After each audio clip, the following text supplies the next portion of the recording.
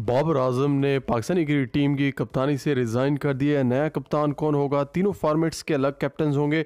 यहाँ पे बाबर आजम ने कहा, I remember the moment when I received the call from PCB to lead Pakistan इन 2019। मुझे जब पहली दफ़ा कॉल की गई पीसीबी की जानिब से कि मैं पाकिस्तान टीम का कैप्टन बनूँ 2019 के अंदर, over the past 4 years, I have experienced many highs and lows on and off the field, but I wholeheartedly and passionately aim to maintain Pakistan pride and respect in the cricket world. इन्होंने कहा कि पिछले 4 सालों के अंदर काफ़ी ज़्यादा ऊंच नीच आती रही हैं, यानी कभी हम जीतते रहे हैं, कभी हारते रहे हैं, पर इसके बावजूद मैंने कोशिश की है कि पाकिस्तान को हमेशा ऊपर रखूं और हमेशा पाकिस्तान का नाम रोशन रखूं।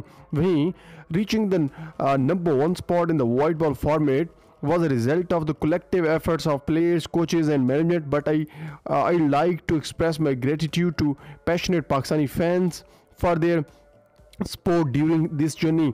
इन्होंने कहा कि मैं पाकिस्तानी टीम को नंबर 1 बनाया वाइट बॉल फॉर्मेट के अंदर, और ये कोचेस का, प्लेयर्स का, पूरी मैनेजमेंट का कलेक्टिव एफर्ट थी, और साथ साथ मैं पाकिस्तानी क्रिकेट शायकीन का भी शुक्रिया अदा करना चाहता हूँ जिन्होंने हमेशा हमें सपोर्ट किया। Today, I am stepping down as the captain of Pakistan in all formats. It's a difficult decision, but I feel it is the right time for this call. आज मैं रिज़ाइन कर रहा हूँ पाकिस्तान टीम के तीनों formats की कप्तानी से। ये बहुत मुश्किल फ़ैसला है, पर ये फ़ैसला सही है इस टाइम पे। I'll continue to represent Pakistan as a player in all 3 formats. I am here to support the new captain and the team with my experience and dedication. इन्होंने कहा कि मैं आज पाकिस्तानी टीम को तो छोड़ रहा हूँ, पर पाकिस्तानी टीम में खेलता रहूँगा और तीनों फॉर्मेट्स खेलूँगा। मैं अगले आने वाले कप्तान को सपोर्ट करूँगा और अपना एक्सपीरियंस शेयर करूँगा उसके साथ। I want to express my sincere thanks to the Pakistan cricket board for interesting me with this significant responsibility. Pakistan जिंदाबाद। इन्होंने कहा कि मैं पाकिस्तान क्रिकेट बोर्ड का भी शुक्रिया अदा करता हूँ जिन्होंने मुझे चांस दिया। 4 साल मैंने पाकिस्तान की कप्तानी की। पाकिस्तान जिंदाबाद। देखिए, आज शान मसूद को और इमाद वसीम को Pakistan cricket board head quarter यानी पीसीबी हेड क्वार्टर्स बुलाया गया, जहां उनके इंटरव्यूज़ हुए। देखिए, शाहिद अफरीदी ने कहा है कि जो ओडीआई और टी20 का कप्तान बनना चाहिए वो रिजवान को बनना चाहिए। अंदर से तो वो शायद ये चाहते हैं कि शाहीन शाफरीदी कप्तान बने। यानी आप जानते हैं ना कि शाहीन शाफरीदी के भाई ने काफ़ी चीज़ें ट्विटर पे शेयर की हैं कि उनका भाई कप्तान बन रहा है और उनका भाई कप्तान बन जाएगा। ये सारी चीज़ें आपके सामने हैं। और जो इनके भाई हैं शान अफरीदी, उन्होंने कहा कि presenting you the new T20 captain of Pakistan cricket team.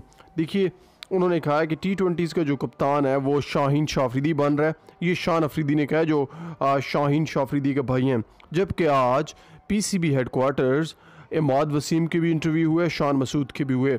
अब कुछ लोग ये कहना चाह रहे हैं कि जो टेस्ट का वो कप्तान बन रहा है शान मसूद, इसी तरह टी20 का बन रहा है यहाँ पे इमाद वसीम, और शायद ओडीआई क्रिकेट का शाहीन शाफरीदी को बना दिया जाए। पर यहाँ पे टी20 का जो कैप्टन है वो शान अफरीदी बता चुके हैं कि शाहीन शाफरीदी होंगे। यानी शान अफरीदी ट्विटर पे शेयर कर चुके हैं ये जो इनके भाई हैं शाहीन अफरीदी के, शान अफरीदी। सो मेरा नहीं ख्याल कि वो कोई गलत बात कर रहे होंगे, वो उनको अंदर से खबर होगी। उन्होंने पहले ही बता दिया था, बाबर आजम ने बाद में रिज़ाइन किया, उनको सारी खबरें थी पहले से। सो यहाँ पे इम्पॉर्टेंटली बाबर आजम कप्तानी से हट चुके हैं, तीनों फॉर्मेट से हट चुके हैं।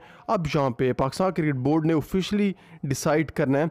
जहाँ तक अनऑफिशियली वो यही है कि अगले 1 साल के अंदर वनडे क्रिकेट पाकिस्तान ने नहीं खेलनी। यानी अगले नवंबर 2024 के अंदर पाकिस्तान ने खेलना है ऑस्ट्रेलिया के खिलाफ मैचेस, ओडीआई मैचेस। सो पूरा साल है जिसके अंदर पाकिस्तान की कोई ओडीआई क्रिकेट है ही नहीं। सो टी20 का जो कप्तान है वो बना दिया जाएगा शाहीन को, जबकि टेस्ट का शान मसूद को बना दिया जाएगा, या फिर सरफराज अहमद की भी चांसेस हैं। यानी शान या सरफराज में से एक बन जाएगा।